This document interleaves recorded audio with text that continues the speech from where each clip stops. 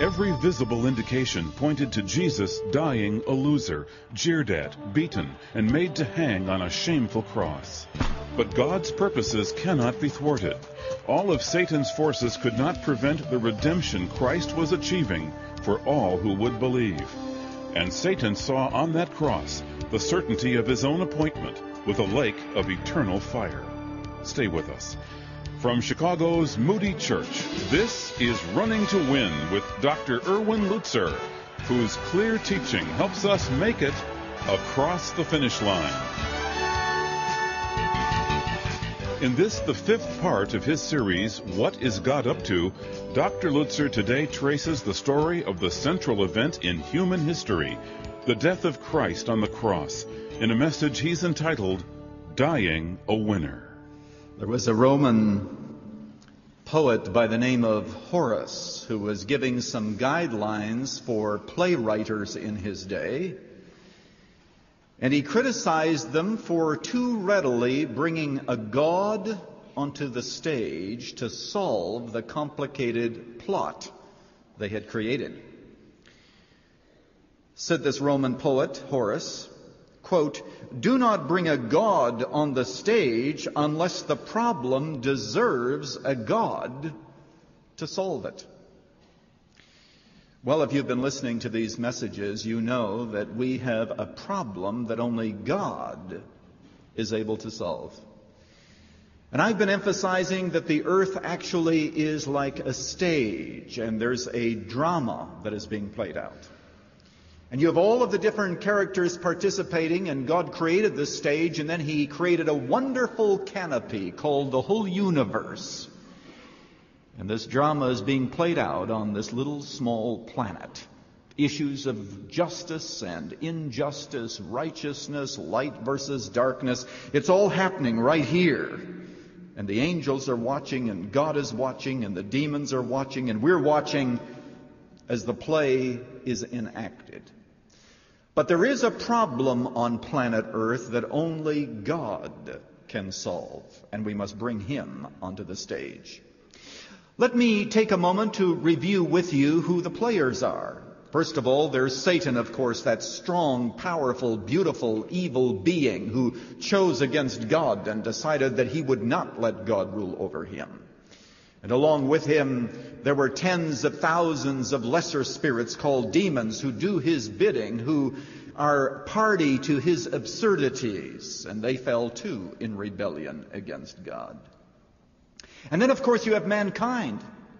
Remember what happened there in the garden when Adam and Eve decided to participate with Satan in their rebellion and anger toward God. And they ate of the fruit, and they became participants in standing against the sovereignty of Almighty God.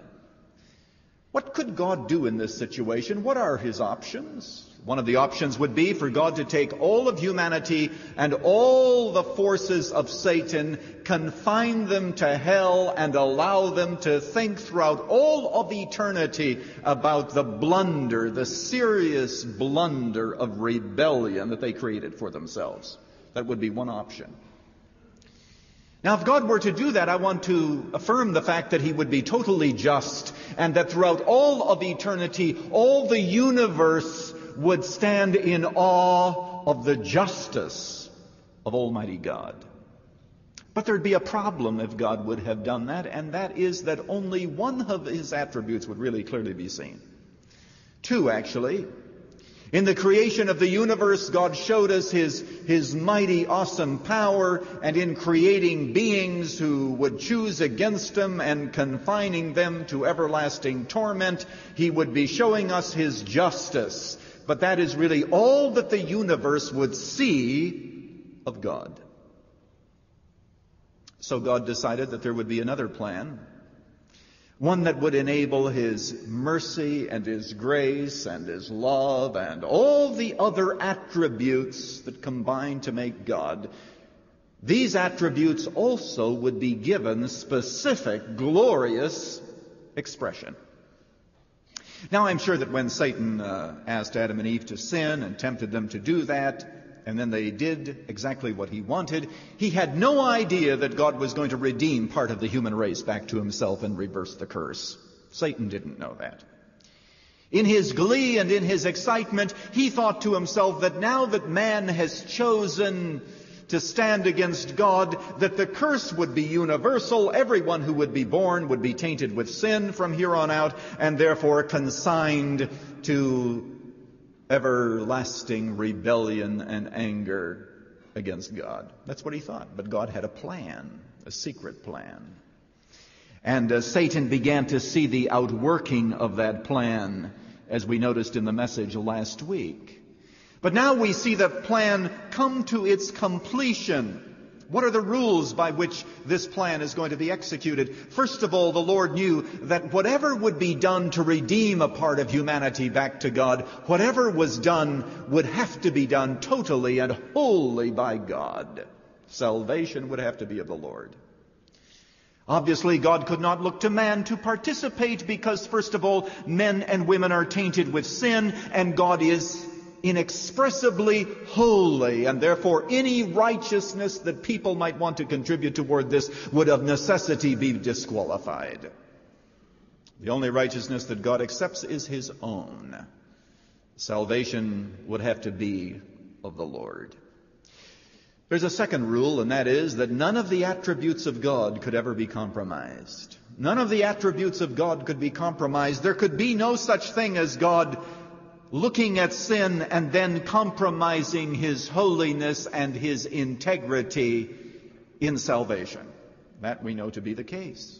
No possibility of God bending just because we're sinners. Now, how did God do it? You know how we would have done it? We would have ordered a media campaign. We'd have got a newsman, an advance press corps. We would have invited the hosts of the universe. We would have invited angels and demons and all of humanity. And God would have said, guess what I'm going to do? And I want everybody to watch. And we're going to have live, huge screens by which the world will be able to watch because God is coming to town. That's the way we'd have done it. But God, who loves to do things differently than we, whose thoughts are not our thoughts and whose ways are not our ways,